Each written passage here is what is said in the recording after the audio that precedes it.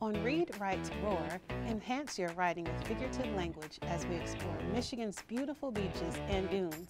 Then, learn how dune rescues happen and why some visitors get stranded. Adventure awaits on Read, Write, Roar. This program is made possible in part by the state of Michigan and by viewers like you. Thank you.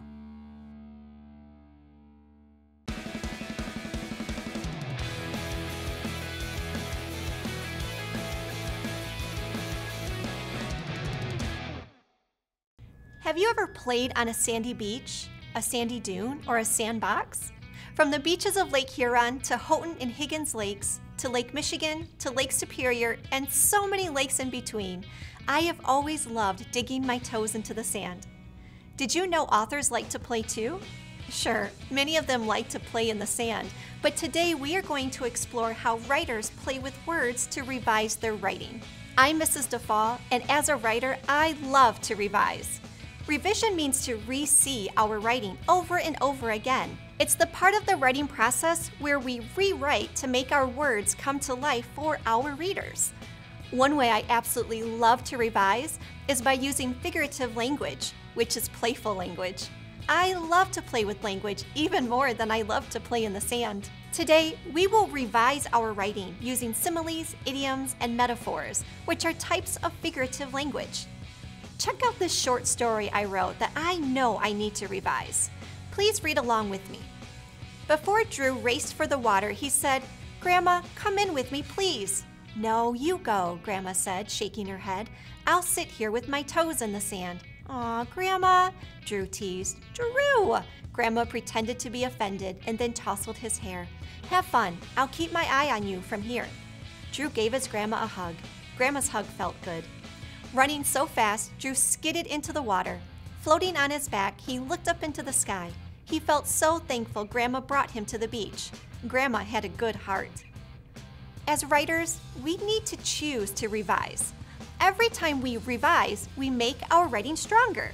Let's use figurative language to revise this story. Let's revise 2 sentences to include similes. When we write a simile, we compare 2 things using the words like or as. Let's revise this sentence using a simile. Grandma's hug felt good. Let's rewrite the sentence using as. Grandma's hug felt as warm as the sand. Let's revise another sentence to make my writing sound stronger. Here's one. Running so fast, Drew skidded into the water. I love my verb choice. Skidded is such a strong verb because it shows action. Yet, I want to revise the sentence to include a simile. Rather than using as, I'll use like. Running so fast, Drew skidded into the water like a pebble skipping across the waves. I am going to choose to revise even more. Let's revise by adding an idiom.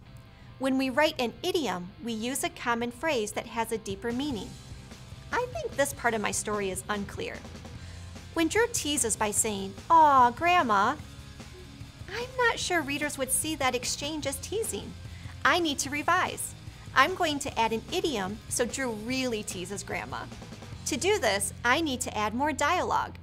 Remember, dialogue includes the words a character speaks.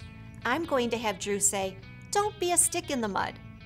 I have to remember those quotation marks that frame what is coming out of Drew's mouth like dimples. This command, "Don't be a stick in the mud," has a deeper meaning. When we use this idiom, we mean that someone doesn't want to do something fun. But we know Grandma is having fun with her toes in the sand while she watches her grandson enjoy the water. As a writer, I often revise my endings. I want to choose to make my ending for this story better. Let's add a metaphor to strengthen the last sentence. Grandma had a good heart. When we write a metaphor, we say something is another thing. Rather than write Grandma had a good heart, I want to write an ending that means more. Since metaphors also hold deeper meaning, similar to idioms, that type of figurative language will work really well here. Grandma was his treasure. Of course, this doesn't mean Grandma's an actual gem like a ruby or a diamond. She's not made of gold or silver, but we can infer or read deeper to understand that Grandma is very special to Drew. He sees her as a treasure, a person he truly values and loves. Let's reread our revised writing. Before Drew raced for the water, he said, "Grandma, come in with me, please." "No, you go," Grandma said, shaking her head. "I'll sit here with my toes in the sand." "Aw, Grandma, don't be a stick in the mud," Drew teased. "Drew!" Grandma pretended to be offended and then tousled his hair. "Have fun. I'll keep my eye on you from here." Drew gave his grandma a hug. Grandma's hug felt as warm as the sand. Running so fast, Drew skidded into the water like a pebble skipping across the waves. Floating on his back, he looked up into the sky. He felt so thankful Grandma brought him to the beach. Grandma was his treasure. Writers, I hope you'll choose to revise your writing using figurative language. Remember, similes help us compare two things using those special words, as and like. Metaphors let us say something is something else. Metaphors hold deeper meaning, like idioms. Idioms are common phrases that have layers of meaning. The best part about writing is we will never know how well we can write because we always get better with practice. Enjoy playing with words as you write the stories that matter to you.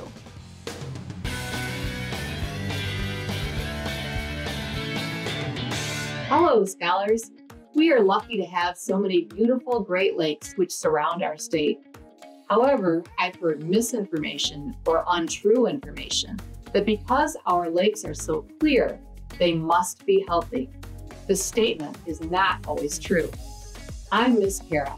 Today, we are going to learn to use claims and evidence to ask questions about statements we hear like, clear water in the Great Lakes means they must be healthy. But before we can use claims and evidence to counteract misinformation, we first need to define and understand them. A claim is a conclusion made from data. Evidence is proof that supports the claim statement. For example, one claim we can make is that humans, animals, and even many plants need air to survive. The evidence we have to prove this claim is true includes the fact that our bodies use oxygen to do lots of important things, like giving us energy and keeping our organs working properly. Additionally, even though plants make oxygen, they also need it to stay healthy. They breathe through tiny holes in their leaves.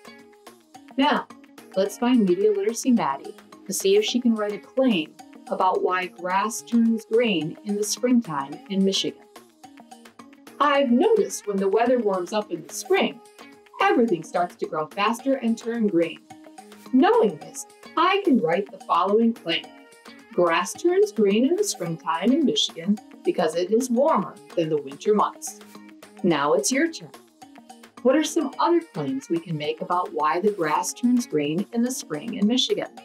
We might say because the springtime is rainy in Michigan, which helps with plant growth. Now, let's see what evidence Media Literacy Maddie finds to prove her claim that grass turns green in the springtime because it is warmer than the winter months. I'll use observational data collected over the past 3 years as evidence to support my claim. I've been recording observations for 3 years for the months of March, April, May, and June. And I put the data in this chart. When we look at springtime temperatures, we can clearly see that as early as March, the average temperatures are well above 32 degrees Fahrenheit. This chart shows average temperatures in the springtime and also a brief description of the color of the grass. Average temperatures are temperatures that are about in the middle, not the warmest and not the coldest for that time. I can see that the grass starts to turn green between April and June. This evidence proves that one reason why the grass turns green in the spring is the increase in warm temperatures. My claim has evidence to support it. You can find evidence from reliable sources of information, observation over time, or even statistical analysis. Statistical analysis happens when you look at numbers and data to find patterns and make conclusions about things. Pull out the claim you wrote earlier. What is some evidence to support that claim? Did you use information from a reliable source? Or maybe you chose observation like Media Literacy Maddie did. Next, we're going to look for some evidence to help prove or disprove the claim that clear water must be healthy. I've been reading an article called Invasive Tracking: Researchers Trying to Trace Zebra Mussel Infestations on the Great Lakes Now website. Zebra mussels are a freshwater shellfish that have stripes like zebras. They are an invasive species that have invaded the Great Lakes. This paragraph says, zebra mussels and quagga mussels act as a water filter by removing important food sources like plankton. This creates clear water conditions, allowing more sunlight and in turn, more plant growth and toxic algal blooms. This means zebra and quagga mussels filter the water and make it look clear, but also cause it to be unhealthy. This is one piece of evidence which disproves the claim that clear water in the Great Lakes means they are healthy. However, one example of evidence is usually not enough. I need more evidence to make a claim. Here's another example from PBS NewsHour. The article refers to the quagga mussel filtering out particles in the water like food for fish and causing poisonous algae blooms, which both make the water clear. So even though clear water in the Great Lakes might be nice to look at, it also means the water isn't always healthy. In addition to digital articles and videos I've looked at on my own, we've looked at two reliable sources of information today which provide us with evidence that clear water in the Great Lakes isn't always healthy. Therefore, our claim should be that clear blue water in the Great Lakes doesn't always mean the lake is healthy. Here is one last activity to try. Can you identify misinformation, evidence, and claim statements?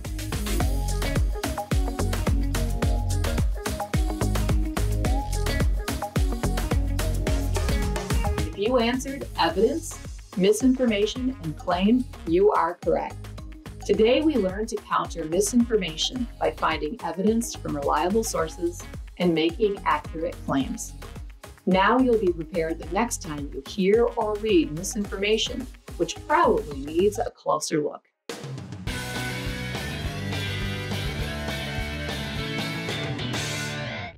No way. Why would you have to pay to be rescued? This can't be true. Can it?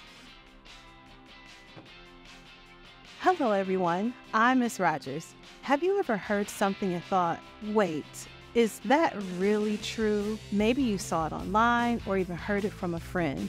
Well, today I'll show you a cool way to be a detective and find out for yourself. We'll learn how to fact check by using a simple tool called a T-chart to compare different sources and uncover the truth. I'll model this for you so you can try it on your own sometime. A T-chart is a graphic organizer that helps us compare information from different sources.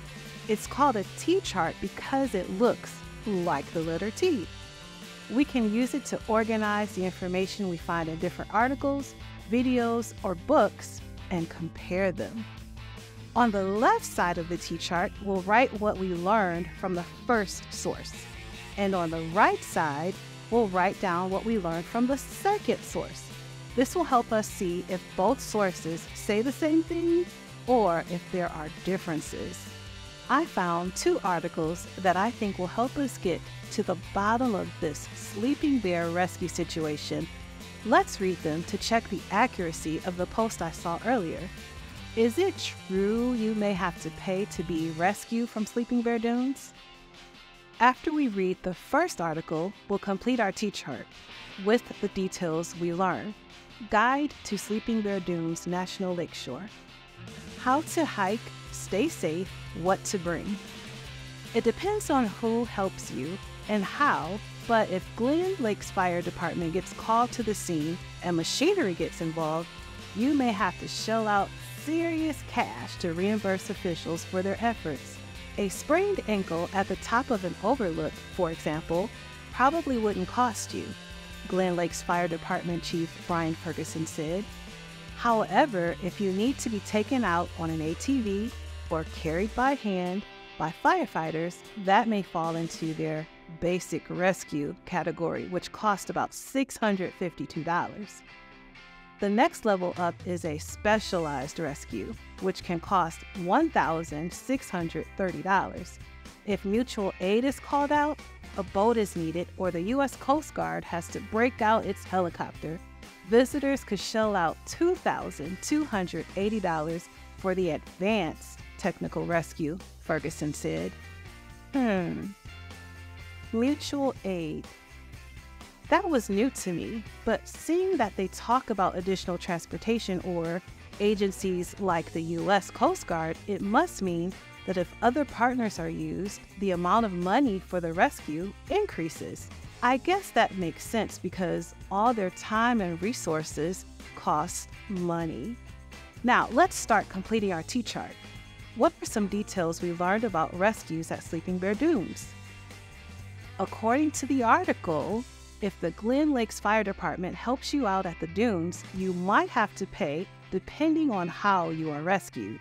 For example, a basic rescue could cost about $652, and a more advanced one with helicopter might cost $2,280.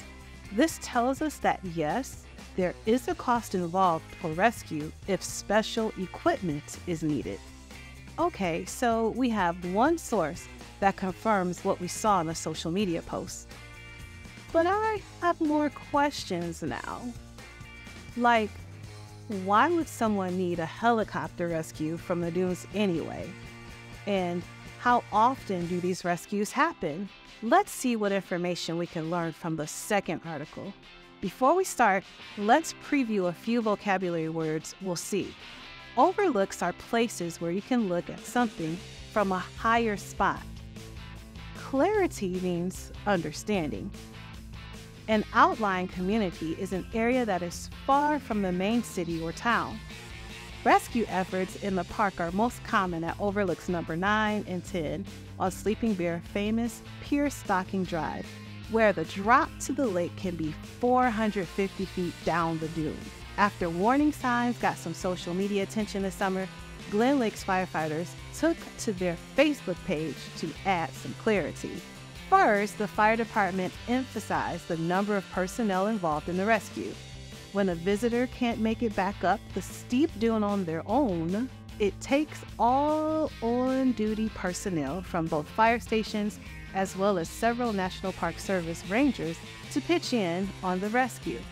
Since it's all hands on deck, that means first responders from outlying communities then would have to fill in if there is another local emergency while the Glen Lake firefighters are tending to a park rescue. This is one reason for rescue charges, to reduce responses to this location so we can adequately provide services to those who pay for them, firefighters said in their Facebook post. Additionally, the cost of the equipment needed for a rescue adds to the nearly $3,000 fee. For example, rescue rope is routinely left in disrepair following a complex sand dune operation, according to the post. Okay, this article gives us a bit more information about rescues and why they are necessary. Rescues at Sleeping Bear Dunes can cost up to $3,000, especially for rescues at overlooks number 9 and 10. The reason for the high cost is because it takes a lot of firefighters and equipment to help people get back up the steep dunes. And the cost helps make sure they can still respond to other emergencies in the area. Now that we've filled in the T-chart, let's compare what we've learned from both articles. Both sources agree that you may have to pay if you need to be rescued at Sleeping Bear Dunes. Article 1 lists the specific costs for different types of rescues, like using an ATV or a helicopter. Article 2 doesn't give costs for specific types of rescues, but it gives more info about why rescues at Sleeping Bear are needed and why they can be expensive. Using a T-chart like this helps us understand important details. In this case, we now know that people might have to pay to be rescued at Sleeping Bear Dunes because rescue requires a lot of resources. Both articles tell us that there's a cost. And by cross-referencing the two texts, we get a clearer picture of why the cost is so high. So I guess the video I saw online was true after all. Learning how to cross-reference information is important because not all sources will say the same thing. By comparing information we find from multiple sources, we can make sure that what we've learned is accurate and complete. Next time you're watching or reading something, try using a T-chart to help you organize and check the information you hear. It's a great way to be sure that what you've learned is true. See you next time.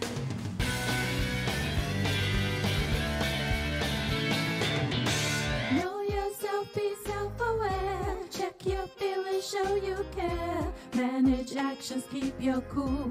Reach your goals, follow the rules. See a friend, understand their view. Share a smile, that's what we do. Make good choices, think it through. Make good choices, think it through. Have you ever organized a game or activity for your friends or family? If so, you were being a leader. Greetings, friends. I'm Miss Yarnell, your 21st Century Skills Coach. What are 21st century skills? 21st century skills are the skills and knowledge you need to do well, be happy, and keep learning in school and in life. And today, we're going to explore what it means to be a leader and how each of us can show leadership in our own unique ways. Are you ready? All aboard, future leaders and captains! Picture this. You're the captain of a ship. As the captain, you guide your crew, make important decisions, and face challenges head on to reach your destination. Leadership is like being the captain, not just on a ship, but in all you do. You can show leadership at school, in sports, or even at home by being responsible, helping others, and setting a good example. Remember, being a leader doesn't mean you have to do everything alone. It means working with others and bringing out the best in everyone to reach your goals together. How can you become a great leader? Here are some lessons I learned from being a student athlete at Duke University. Listening to my teammates helped us understand each other better.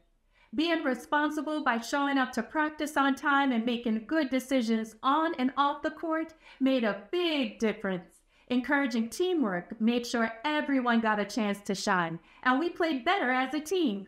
By being kind, honest, and fair, I set a good example that others followed. When problems came up, my teammates knew they could count on me to solve them quickly and keep our team united. Believing in myself and being confident inspired me to keep working hard at improving my basketball skills and study hard. Clear communication with my teammates kept us organized during the games. Even when we lost, staying positive motivated us to try our best. All right, friends, it's Journal Quest time. Your mission? Think about the leadership traits we talked about. Listening, being responsible, teamwork, fairness, honesty, kindness, problem solving, being positive, and clear communication. Imagine you were going to lead a project for your family or friends like cleaning a park or starting a book club.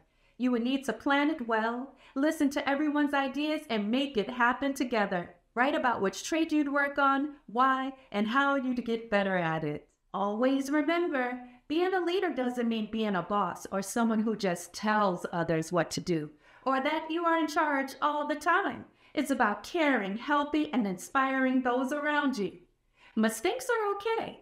They're just stepping stones to becoming a better leader. So go ahead and lead with kindness, courage, and imagination. The world is waiting for your bright ideas and bold spirit. Thank you for spending this time with us. Until our next adventure, we will close with a song by Miss Melody Jones titled Know Yourself.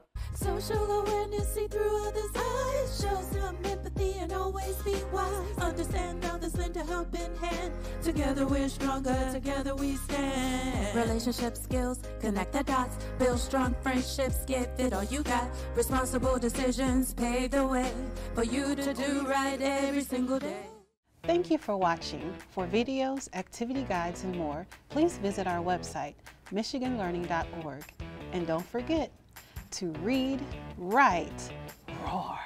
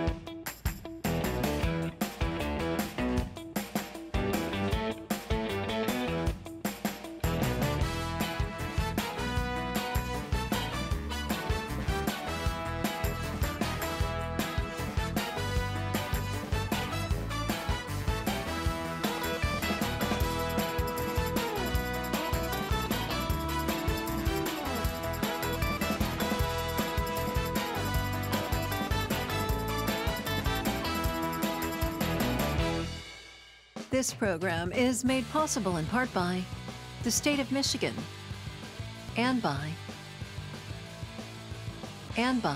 viewers like you. Thank you.